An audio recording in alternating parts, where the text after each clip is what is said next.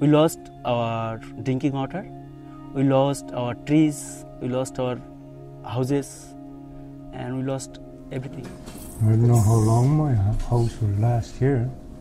Don't think much years. Now the sea is coming in, and I'm sitting on the edge of the water right now. I've had a cry. Yeah, there's no doubt about that.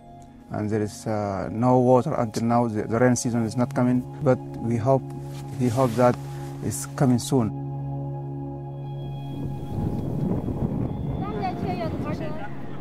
This project is called The Human Face of Climate Change. We are traveling through all the continents, right, and take portraits of people that are already affected by climate change.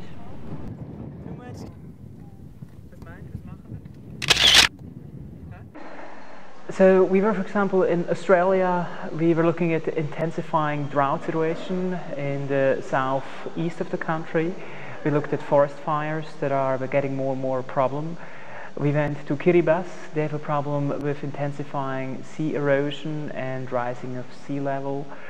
We visited Bangladesh. Bangladesh has a problem with changing rain patterns, rising sea levels, bigger storm activity. Just came back from Siberia. We were in Yakutsk in the far east of Siberia. They have a problem with melting permafrost, infrastructure damage, houses start sinking in the ground. We also were in Peru, in the Altiplano. And in Peru, the glaciers are melting in the high Andes. The rain patterns are changing. The weather is, people basically say the weather is going crazy. The farmers are suffering from that, it's getting warmer.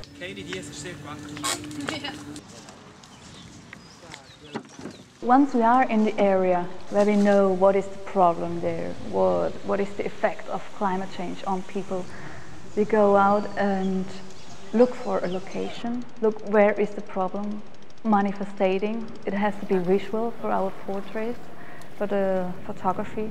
Then we go and try to get people. The person is the most important thing. It's about the people.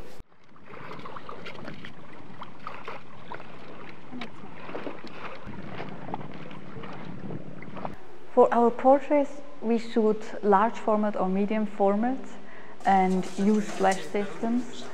The life, you could say, it's glamorous. We treat a celebrity the same, we give them the same light, we give them the same colors and give them, hopefully, the dignity.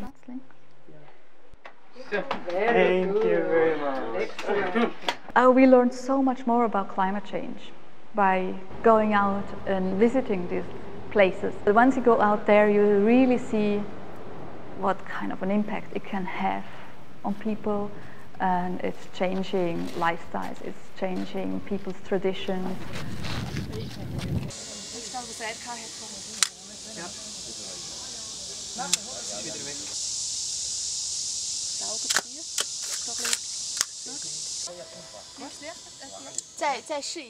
At the moment, it hits mostly the poorer, a lot of people that still have a subsistent lifestyle.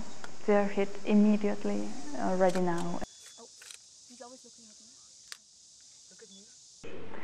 I think what's really happening with climate change right now, it's like probably in its first stages where it can be felt by people, and it's mostly people in rural areas that have like subsistent lifestyle that are already impacted by climate change today.